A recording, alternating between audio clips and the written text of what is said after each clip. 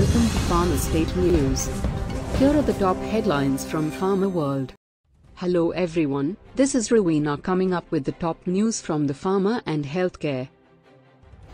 India's COVID-19 recovery rate among highest in the world, says Health Ministry. India's COVID recovery rate of 97.31% is among the highest in the world. India has shown a steady decline in the number of daily COVID-related deaths since October 1, 2020. Each locally made COVID vaccine given to states costs 446 rupees and 70 paise.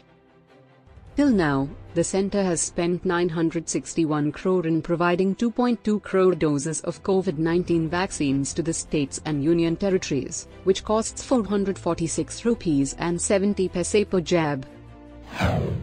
Lupin, Aurobindo units recall medicines in US market.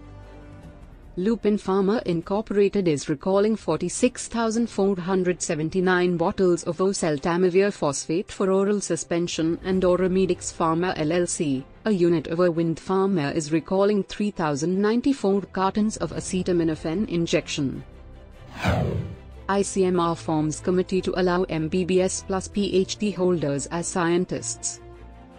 The 8-member committee will decide how to revise the existing rules and enable a medical student who has completed a PhD after MBBS, eligible for the scientist. Oxford University launches COVID vaccine test on children. The University of Oxford has launched the first test of its AstraZeneca COVID vaccine to assess the safety and immune response in children and young adults. China refused to hand over COVID-related data to WHO. Chinese scientists refused to share important COVID-19 raw data that might bring the world closer to understanding the origins of the coronavirus, says WHO officials. To get regular updates, subscribe to PharmaState YouTube channel and follow the social media pages.